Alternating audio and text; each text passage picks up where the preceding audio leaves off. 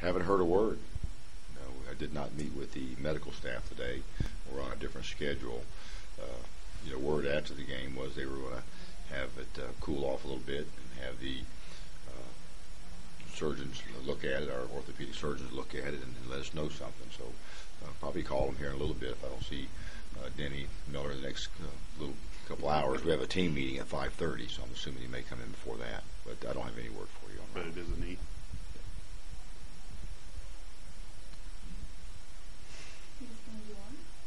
That too. What did you do last night to kind of celebrate? What did I do last night? Well, we didn't get back till pretty late, so I really didn't do anything other than unpack and put my clothes away and got ready for today. Is that how you celebrate a big win over the bucket then, right? No, but we had to get a lot done, I had to get a lot done today, and I wanted to get in this morning, look at the film, and we had a lot of meetings that we had to take care of today with our staff because a lot of the coaches are going to go on the road recruit. We have the banquet tomorrow night. We had to get the calendars out and look at the different bowl possibilities and try to schedule out what days we might practice and what days we might recruit. So really I just kind of went home and got organized a little bit so that today would be a little easier to deal with, and we've been pretty busy today. What's the schedule rest of the week for you, for you and the team? Well, what we're going to do, we're not going to practice again. We're going to meet here at 5:30, and we're going to talk about the banquet, some details as far as what they need to wear and where to go. And we're going to talk about the game some yesterday and talk about where we're at as a football team and some things that we want to try to get done with our bowl preparation. But we're not going to practice at all this week. Our coaches are going to go on the road after the banquet. We have a few that had to go on the road beforehand, which I don't like to do. I like for the coaches to be at the banquet, but there were a couple of recruiting circumstances that we had to get a handle on. And then almost all of our coaches will be on the road, or at least 7 at one time will be on the road throughout the course of next week. We have a recruiting weekend coming up, this weekend coming up, so we'll bring some recruits in. But I don't anticipate practicing with the team again until a week from today. They'll have today off other than the meeting, Monday, Tuesday, Wednesday, Thursday, Friday, and Saturday off. Give them a chance to get healed up, get back in the weight room some. We'll sit down tomorrow and spend a lot of time as a staff looking at exactly where we're at academically on each and every one of our football players and make sure we have a plan to keep them ahead of the game, if you will, in regards to academics, and really just try to focus in on our business here the next couple of days because practicing for the bowl and recruiting at the same time is a lot to go on, and we have to get it organized. You had mentioned after the game that Robert took himself out of the game because he was tightening up. Were you talking physically? Was there an injury of some sort that he was trying to deal with? He ran around some, and I don't know if his hamstring had gotten tight or whatever it was, but he came out and he told Coach Nord that he thought Caleb should go, that he needed to, I don't know if he was breathing hard or his hamstring had gotten tight. I don't have any idea. I just know he took himself out. He made that real long run, and it looked like he was straining pretty hard on the run as he was scrambling around, and I thought he looked kind of stiff when he stopped and turned around and came back, so I didn't know if a hamstring or something or was tightening up or what, but he took himself out, and he was okay after that, but obviously he didn't think he could do the best he could the next play, so he put Caleb in, which I'm okay with. You mentioned your kickoff return team being pretty strong. What are the kind of key pieces that make it successful?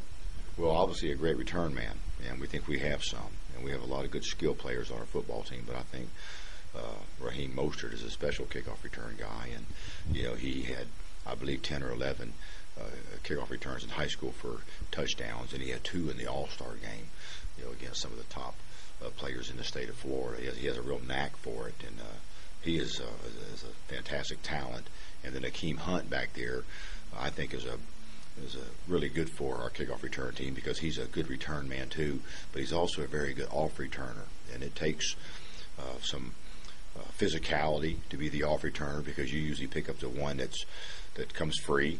You become a mop-up guy. You also have to make good decisions. You have to turn around and communicate at times with the returner as far as when he needs to bring the ball out of the end zone. And I think we have a great duo back there. So I think it starts off with who you have back there as the return man and the off returner.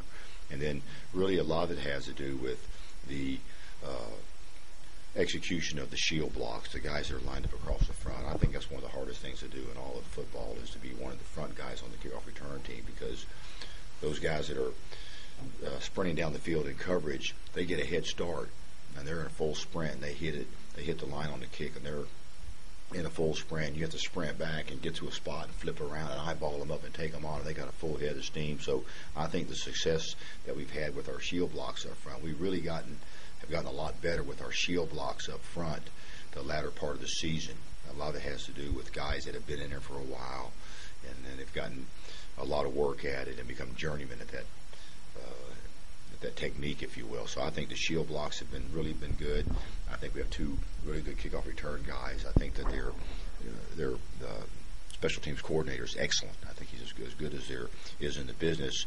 And we've also done a pretty good job with our tight ends, or up back type personnel, as far as making good decisions in some of the windy games. I thought the play that Justin Stens made yesterday was a real heads-up play, getting a lot of work on those type of plays in practice. So I think everything about our kickoff return team is done pretty well this year. Will you ask for a contract extension? Will I ask for one? Right. Well, I'm not going to get into all that right now. I've got have an extension on my contract a couple of years back, and my contract is up for renegotiation in December, and it's still November. And as soon as we sit down and talk about it, we'll let everybody know something. I mean, do you, after this year, you'll have 3 years left on your contract. From a coaching perspective and recruiting, do you need 4 or 5 years when you go into homes to say, I'm going to be here for the entire career, or does that matter anymore? I think it helps. I don't know that it's the end all means, because right now we have a top 30 ranked recruiting class, and haven't had the contract extension. It hasn't come to that point in time on the calendar, So when it gets to that point in time, we'll sit down and talk about it, and we'll let everybody know exactly where it's at. But I think we've done very well recruiting up to this point, and I think it's certainly something that helps. But I don't know if you need it right now. We just had the game yesterday. Do you feel like what you've done in your 3 years, you deserve an extension after this season?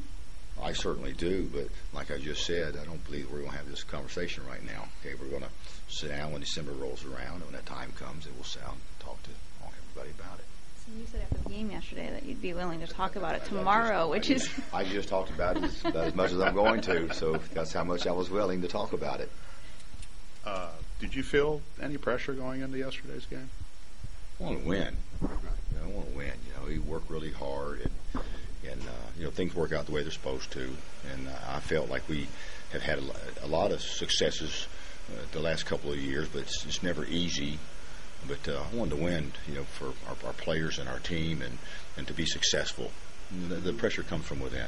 The pressure doesn't come from the outside. The pressure comes from within the competitor. I'm a competitor, and our football team's competitive, and we want to win. And to me, that's where the pressure comes from.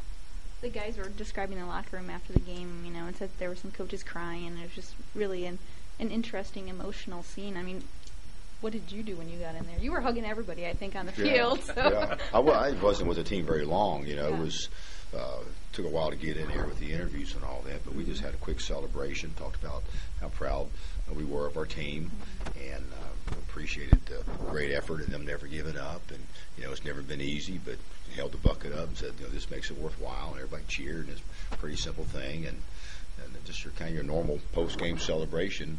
Anytime you have a big win, there's a lot of celebrating in the locker room. I missed a lot of it yesterday, unfortunately, but it was great to be with the team in there and with the bucket, and it was a pretty special moment in the locker room, that's for sure. We had a lot of guys who got injured. It looked like injured, not hurt. Like they weren't going to be able to come back, and they did. I mean, do you think that says maybe the character of a guy like Josh Johnson, or I suppose we could go down the list with those guys who have really been banged up the last 2 weeks and keep coming back? I thought there's the team did great yesterday, and I think we've overcome some things throughout the course of the season. We started the season off with our number 3 quarterback a week before we opened the season up. And he's done a heck of a job, and he played a great game yesterday. And he played really well throughout the course of the season, but that's a challenge in some ways. And we don't have Kenny Purdue, who's been a 4-year starter for us, and then we lose Peters Dry, who had been a 2-year starter for us, and I think he's one of our better offensive linemen. And then we lost Ryan Isaacs, who's a really good football player, and you need 3 or 4 tough guys in there to bang around with, and also Robert Macy, and to lose those 4 or 5 interior guys, particularly in a real physical league like we play in, and particularly how it's been the latter part of the season. I think our guys showed a lot of courage, went out there and they found a way to win. And I think that yesterday was a great demonstration or a sign of our football team, growing and developing and learning how to win. I was very proud of our football team. They won yesterday and played well, and they've done that throughout the course of the season. And I think that we've learned to win this season, and being able to go into postseason play is a huge step for our football team. And we talked about it Friday night, that the game against IU and the bucket game and qualifying for postseason play, that's not how we're wrapping up the season. That's how we're beginning our next step, the championship level play. So a great sign for our team and a great sign for our program all the way around. Absolutely. Do you think having this week off will really benefit your guys? A little time to rest as you get banged up towards the end of the season? I know it will. Anytime that you feel good, you play good, and these guys have sucked it up. And we had 50-something plays on offense yesterday in the first half. And how many reps has Dennis Kelly had, around here in the last 4 years? So I know he could use some time off. And when we come back in practice, I don't know how many practices we'll have between now and the bowl game, but I'm not interested in maxing out on practices. I'm interested in taking some steps as a football team and a football program. There's some things that we can do a better job of from a on-the-field playing standpoint that we want to get addressed right now and start moving in that direction immediately. So again, yesterday wasn't the end of the season. In our minds, it was the beginning of championship play. Right. So we're excited about that. Now, do you get 15 practices before you go to the bowl site? I'm not sure exactly how many we get, but I got the calendar out, and we'll be hard-pressed to get 15. Okay. If we're going to recruit some, too, and give them some time off, and then maybe get them out of here a little bit before Christmas. Again, I'm not concerned about maxing out on the number of practices. I'm concerned about taking some steps as a football team. We need to be a much more disciplined football team if we're going to win championships at Purdue. And we're going to play better, and coach better, and we're going to address some things and start pressing forward, today.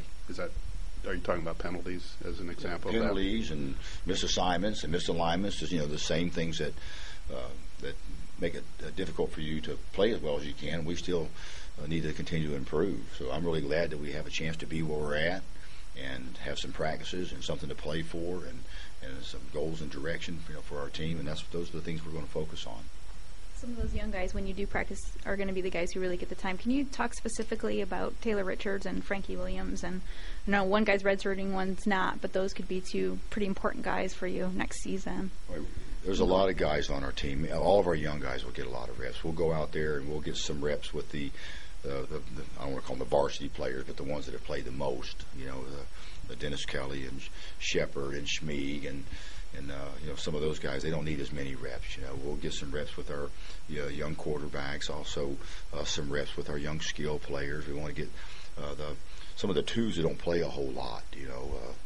Joe Gilliam and Mike Lee and Kalana Judd and Jelani Phillips and Michael Rouse, and all those guys need to get a lot of reps. So we'll go out and we'll practice and get done what we have to get done in order to get our team ready to play and win, and then maybe extend the length of the practices some and get some of the backup players a lot more reps. But I don't see going out there and trying to max out on the number of practice days. I want to make sure that we get our players fresh and refocused again. I know Frankie was a guy you talked about maybe you shouldn't have redshirted, I guess. I mean, why? I think he's a heck of a football player, and I think when it was all said and done, that he was probably would have been a better fourth corner than the two seniors that really held that spot down the majority of the season. And we were fortunate that Josh Johnson was able to hold up. Right before camp started, there was a medical report where he had a foot injury, and one that wasn't sure how long it would last, and that was a real concern. So we ended up moving Armando back over there because he had ended the season last year as our third corner. And had Josh not held up, then whoever was the fourth corner was someone that was going to be projected into playing time. He would have been the nickel back or the third corner to go in the game. And the fact that Josh held up, that fourth corner never had to really make a difference in the season at any point in time from a personnel standpoint.